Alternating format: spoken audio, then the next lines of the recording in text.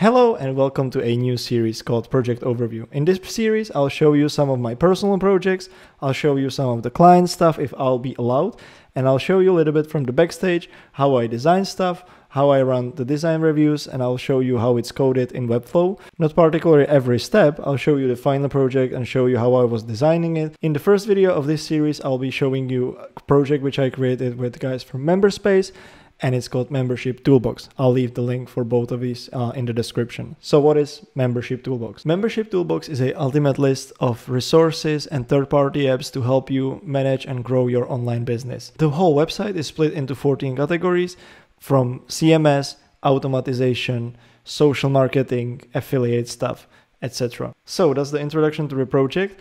And I'll make sure if you keep watching the video, there is one thing amazing at the end of the video.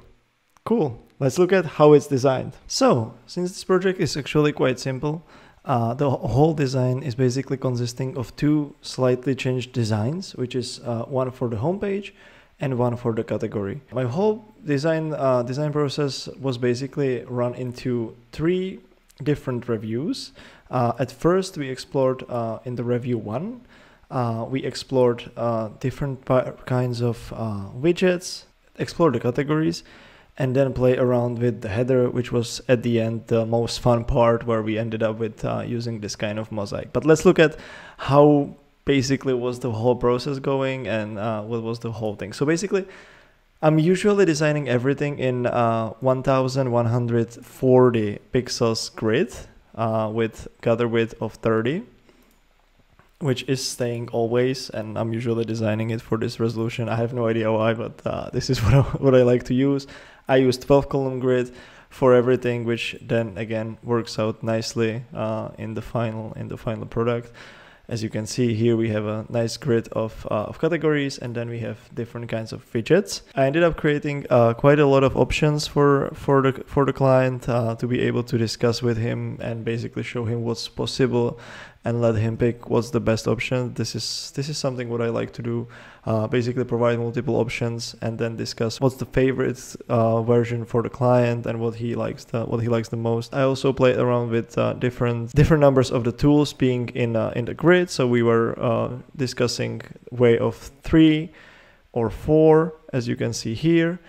And then at the end, we ended up going with only 2 columns because it felt like that there is the most space for the copy, which at the end we increased from 14, I think, to 15. Cool. So basically, this is basically the whole thing almost. We explored a couple of options for the header with some flying parallax icons, for example, or basically having different kinds of navigations for the categories. Having disclaimer at the bottom, and basically trying to create some sort of different types of headers. This was actually the review 1, and then we decided to proceed with the mosaic. In the review 2, we played around with a couple more options for the categories. This one is actually using one menu item and menu structure from Dashboard UI Kit, which guys like from my previous work.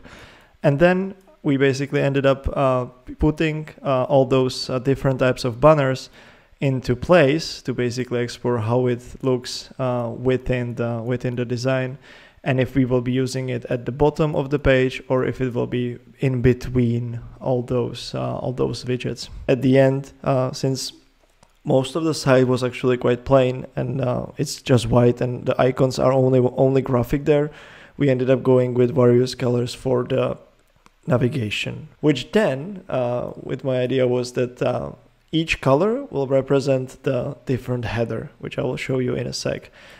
And then, as I was saying, the same for the widgets. I basically prepare a couple of options for the banner, which is basically the only ad sort of linking to their site, so you know that it's created by Memberspace. So basically I'm always keeping backup for all the designs which we created, to be able to every time if we discuss something, we can go back and take a look at, hey, we already created something like this.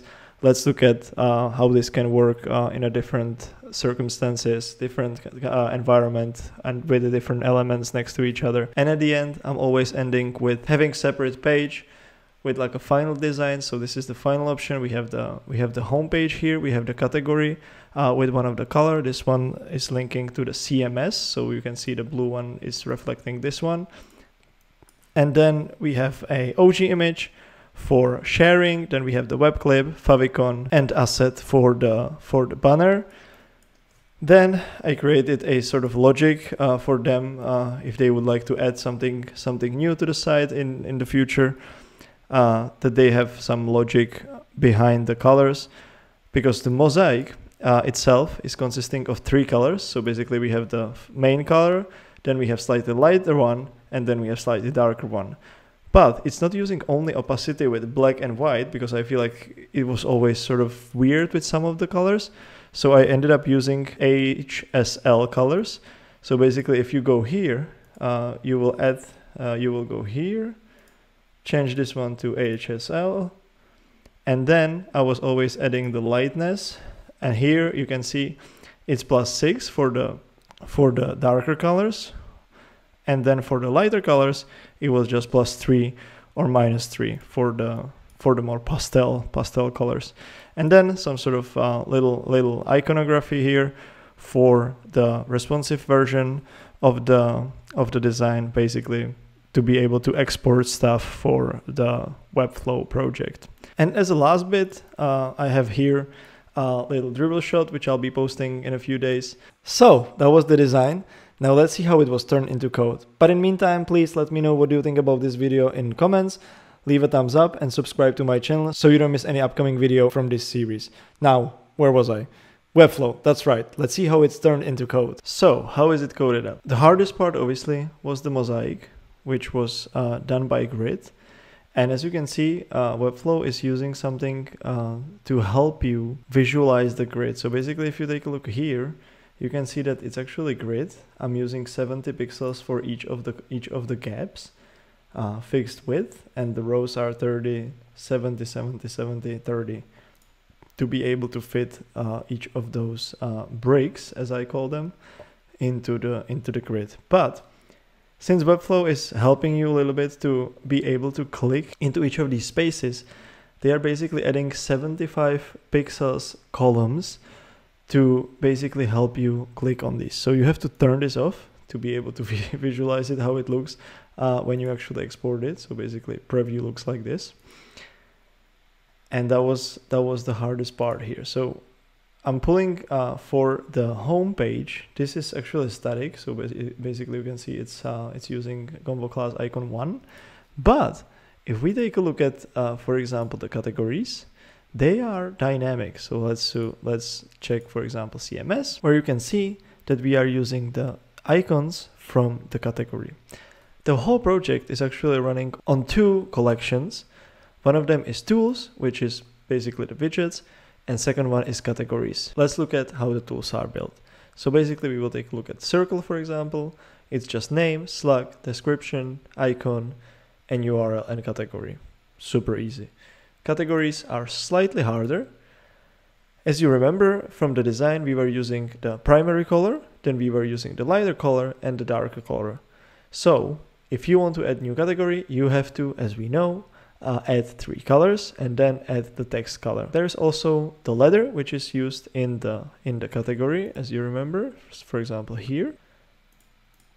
And then we pick these icons at SEO description, and we can always use a custom OG image for each of those categories. So if in the future we can, for example, have colored each of those OG images, this works actually like this. So basically if we have email marketing, it's a violet color. If we have the help desk, it's a yellow pastel color. If we have image, it's a dark blue. And that's about that. Now let's look at how the responsive works. We have few things here. We have header, the categories, which will have to be somehow pulled on top.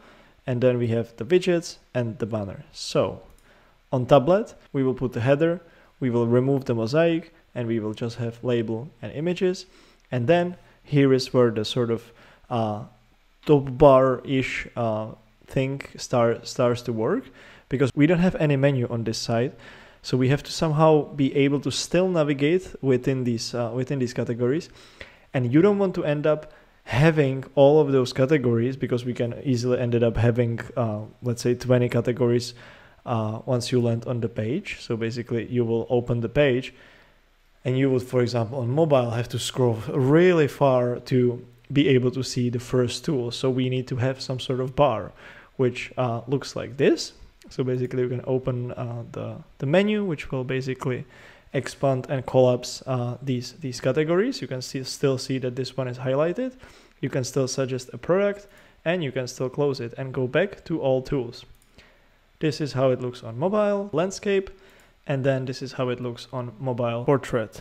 Here is also a one bottom bar, which will always be at the bottom of your phone, which will be showing you that it was brought to you by MemberSpace.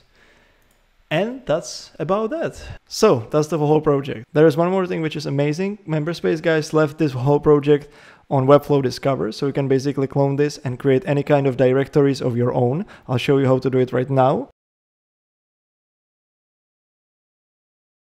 And with that, let me know in comments what do you think about this series, and I'll see you in the upcoming videos. Bye bye!